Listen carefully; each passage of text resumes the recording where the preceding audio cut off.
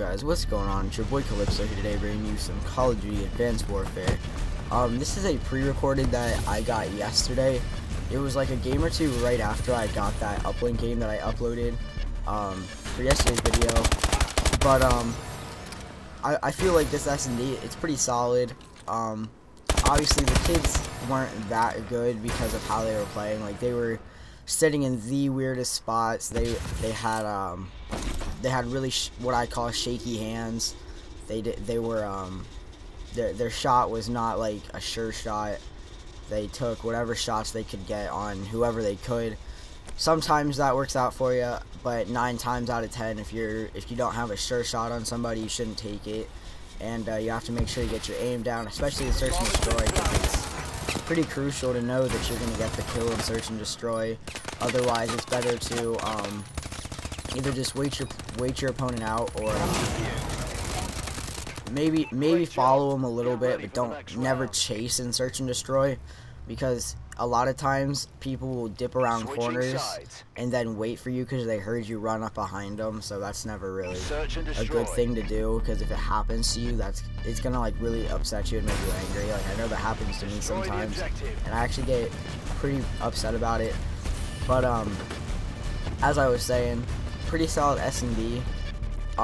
The game actually, it only goes to 5-0 because once we 5-0'd them, everyone left. The one guy left at the end of the 5th as soon as he got killed, and the other 3 left as soon as the 6th round began. So that kind of sucks. I've seen people actually bring it back from 5-0 to 6 to 5-6 somebody, but I guess they didn't even want to try it. I did exceptionally well. It kind of on the scoreboard looks like I carried my team, even though without me I know they still could have won the game. We didn't have any communication whatsoever, because with my Astros I don't have the plug-in part that I can plug into my controller to talk on Xbox. I always use Skype, but as I was saying, we had no communication whatsoever, but we worked very well together and very well off of each other. I don't know, that's something that it normally doesn't happen very much in pubs, but it did this time, which is a very good thing. I mean, won us the game for sure. I think it was the 2nd or 3rd round. A guy came up behind me on Cat, and one of my teammates pushed him up the stairs. Now, he shot me but didn't kill me. He got like 1 or 2 shots on me, and then I ran up the stairs and jetted around the corner and waited for him. But as he was going back down, my one teammate poked out of orange, and it pushed him up the stairs for me to get the kill. And so we kind of used it as like a pinch point, which he probably could have gotten away running to middle, but if he would have ran middle, I could have got him anyway. But overall, really good squad, I'm going to say. I worked with in this pub match, even though it was ranked play, so most of the kids in ranked play are a little bit better than your average pub players, but it's whatever, it's fine. Everyone starts somewhere. I know when I started playing League Play back in Black Ops 2, I was awful. I just got demolished. I had games I would go like 3-21, and that was good for me, I guess, in League Play anyway.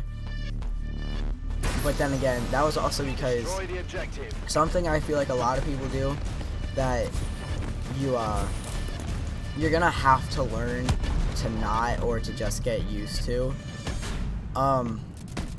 When I first got into competitive, I would watch a lot of competitive players, and what they did is what I thought I needed to do.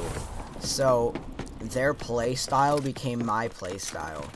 So say I was watching Scump all day long, I would then try to play like Scump, and obviously Scump has a very unique play style. Nate, he has a very unique play style. JCap, he has a very unique play style. Like, what I think a lot of people do, especially when they're trying to get into like competitive gaming and get going with it, is exactly what I did. They watch the pro players and say, alright, if these people can do it, and this is what they're doing, this is what I need to do. And that is completely untrue. Because I know I'm doing better now than I ever did before, and that's because I started playing with my own mindset instead of somebody else's. Things that I do, I know other people in the game could not pull off. I mean, when I play, I'm very quick and aggressive, but I'm sneaky and stay to the outside. If you watch, okay, for a good example, Naden Scump. Scump has the sneakiness that in the way I do, and obviously he's one of the best slayers in the game. But he'll run right up the middle and be able to just demolish 3 of them shooting at him at one time and get away. I can't do that. I can probably get 2, but the 3rd one's gonna get me. I don't have that quick think like when I'm in a gunfight to jump around like monkey like he does. But me, like as you see, I know in this S&D, 2 times I know I went, well, especially the one round. I forget what round it is. I feel like it was round like two or 3 again. Yeah, I'm gonna say 2 or 3 again.